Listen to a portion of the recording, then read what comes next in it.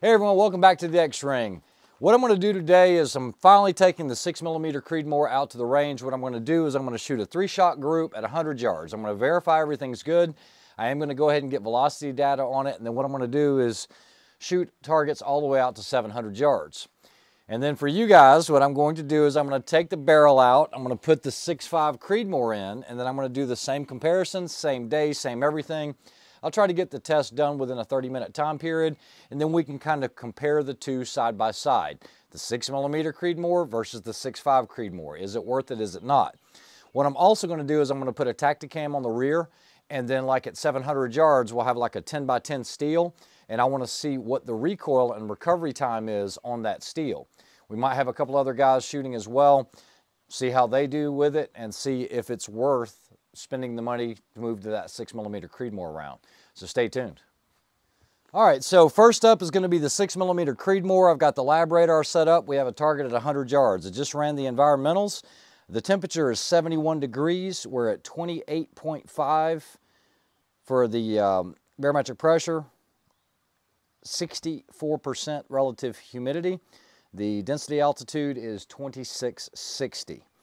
So what we're going to do is go ahead and do a 3-shot group, cold bore, with the 6mm Creedmoor. Loading the bipod, everything's level. Check left, right, up, down.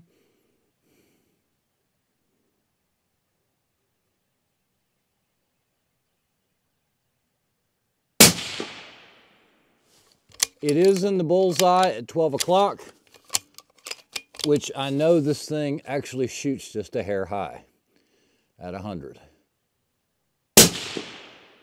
It is in the same hole. 2876, 2876, 108 ELD match.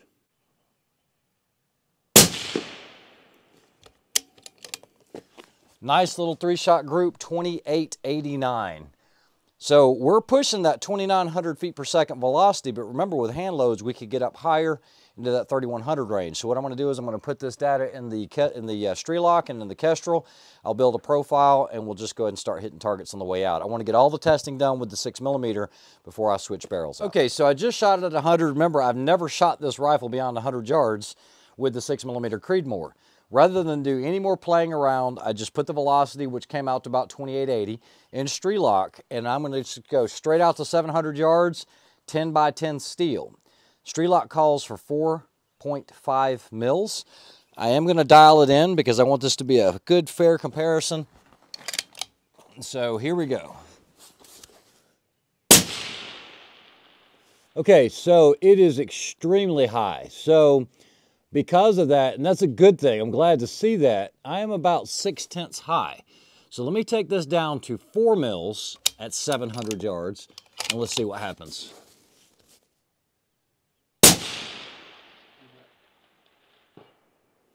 Okay, so that's an impact at 700 yards. Okay guys, so the easiest way that I could think to come up with a test is I'm going to do it myself, and then I'll have someone else get on the rifle. So I'm going to have Jeremy, he'll jump on it as well, but we're going to do 3 rounds as fast as you can at 600 yards. Now the 600-yard target is a very small target out here. It's about 1 1/4 MOAs. It's somewhere in there because I think it measures just under 8 inches, and it's at 600 yards. It's a little small round. So what I'm going to do is we're going to start with the bolt open. We'll have a shot timer.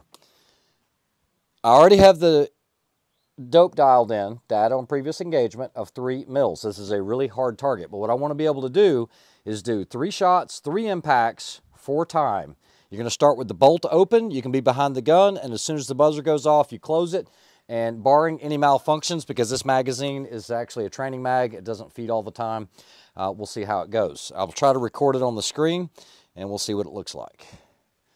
So, Jeremy, all you're going to have to do is hit that start button, and when you do, it will beep. But let me get behind the gun, let me get settled in. Hand wrapped around the grip. Wrapped around the grip, bolt open, ready. Stand by.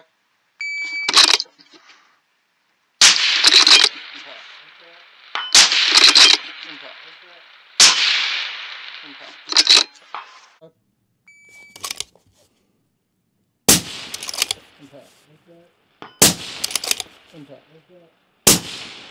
Impact. So that's 3 rounds at 600 at 7.23 seconds. 7.23 seconds.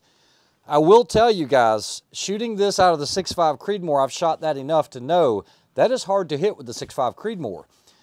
You guys can see the recovery time. The Tacticam did record that. So now we're going to put Jeremy on the gun. We'll see how he does with it. Stand by.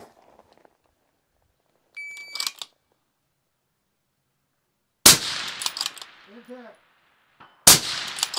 Impact. Impact. The cam is recording. Is the shooter ready? Shooter is ready. Stand by.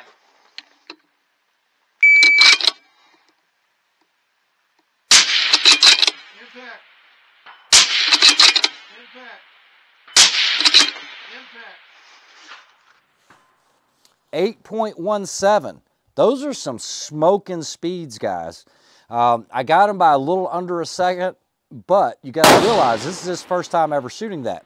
And so, Jeremy, you shoot 308 primarily, and you shoot them well. First impression, shooting that rifle in the 6mm Creedmoor, as far as recovery time and everything else. Effortless. Effortless. This is my decision. I'm trying to decide, is that 6.5, because it recovers so fast on target is what I'm noticing.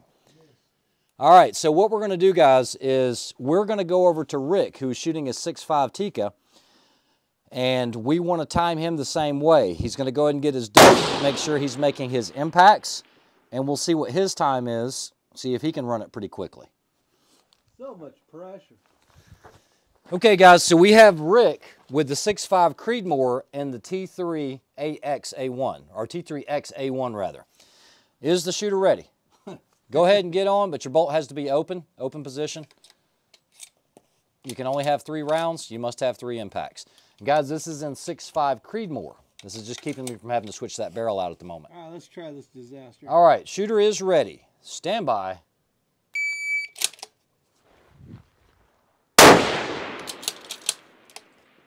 That would be a miss. Hit.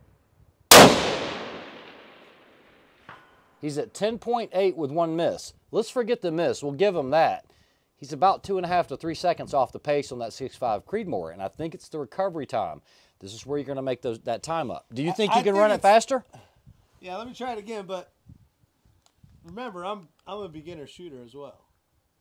You guys are all Joe Badass. Okay, so he's using that as an excuse, but Rick has a lot of trigger time on this rifle, and he's been shooting out here a lot. All right, do it again then. You got 3 rounds? Yeah. Bolt must stay open. Is the shooter ready? Yeah. Shooter indicates ready. Stand by.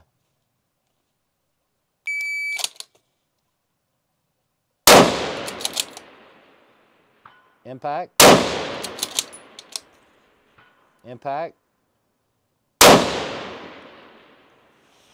Okay, 3 hits, 10.76. You're noticing he can't shoot until he gets back on target.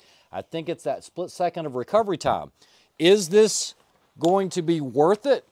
Well, if you're competing at the top level, I think it is, because anytime you can save 1 second or 2 seconds over the course of 10, 15 stages, now you've gained a 10, 15 second lead on the next guy. So that recovery time, you're giving up barrel life, but I think we're starting to see it here. All right, guys, so Jeremy shoots a 308. We've got some 175 grain, or 168 for this gold medal match. Jeremy is very, very proficient with this rifle. It is a shorter barrel that has an 18-inch barrel. It does have a muzzle brake on it, and we're going to see how he does with the 308. Stand by.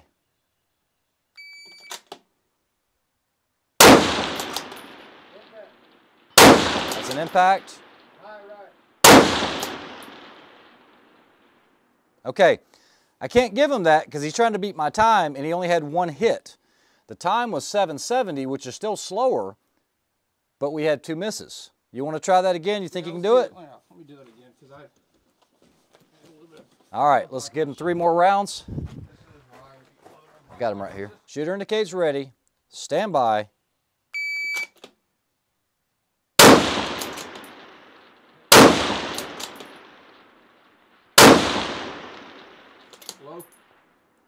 706, but how many impacts did we have? 0. How low were they? I can't see. I just saw. I think it was right under the. It's hard to tell from this angle. I have to be right behind you, but it looked like it was just low. I came down a tenth. Yeah, and it actually went too low? Yep. You came down, okay. So, guys, I don't know if this shows anything. You know, if you can get that competitor to shoot faster, then he can shoot accurately. Like I said, we did give him a sighter round. He made his impact. I think that 6mm, just as flat as it's shooting, as less susceptible it is to wind up close, that could be the difference. I don't know.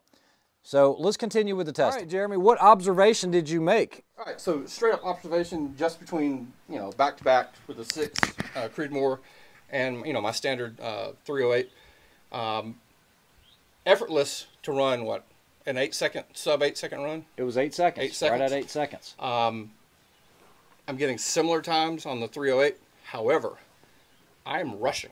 I'm pressed to get back on target. I'm coming substantially off target during recoil, so it's taking me longer to get back on. That was the first time I have ever run that in a 6 Creedmoor. I've run it maybe once or twice before.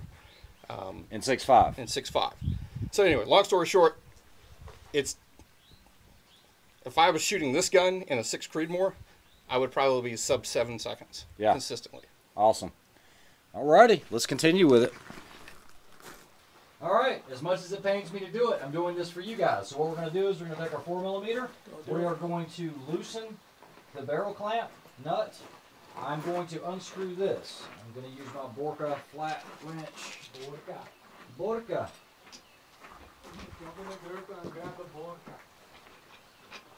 All right, my action's open. My barrel is actually still warm. Not so much I can't quite touch it, but it is warm. Okay, here we go on a 3-second delay.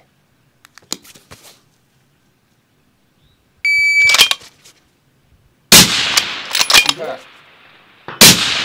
Impact. Impact. 3-shot impact. So that time was a 670 at 600 yards with the 6.5 Creedmoor.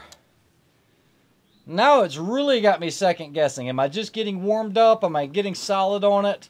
I don't know. But either way, it did beat that initial time out of the 6 Creedmoor. Have Jeremy run it. Now we're going to have Jeremy run it. Shooter's ready. Shooter is ready. There will be a delay. Stand by.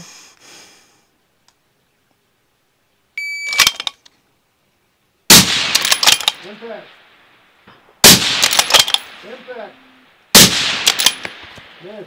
That was a low. All right, 720.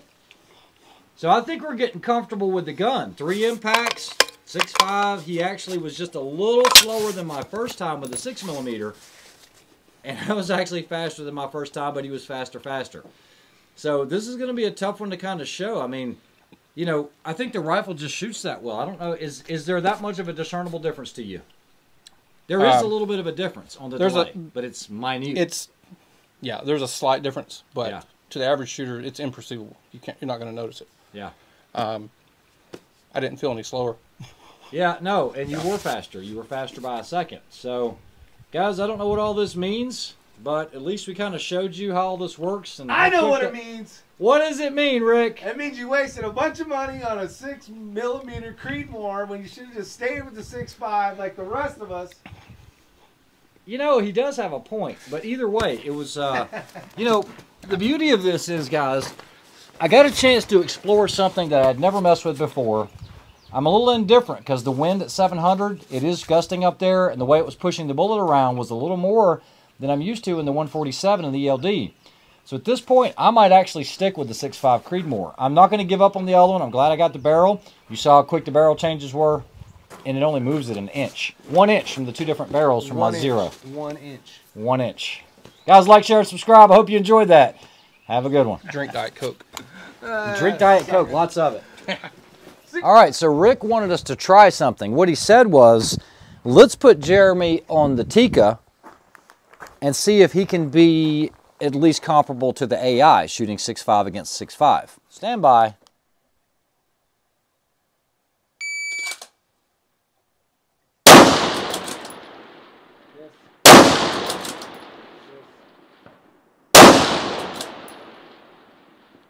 Okay, so he had 2 out of 3 hits with a time of 8:16.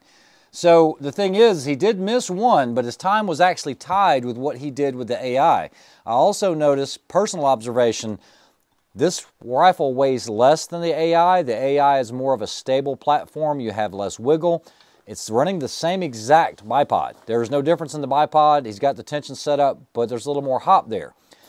Someone also brought up the point, it's not fair because I'm running the AI with the suppressor. Remember, these have muzzle brakes on them, which are the same muzzle brakes. Suppressors do help the recoil a little bit, but you're not getting that muzzle blast to help keep it flat either. So there is a trade-off.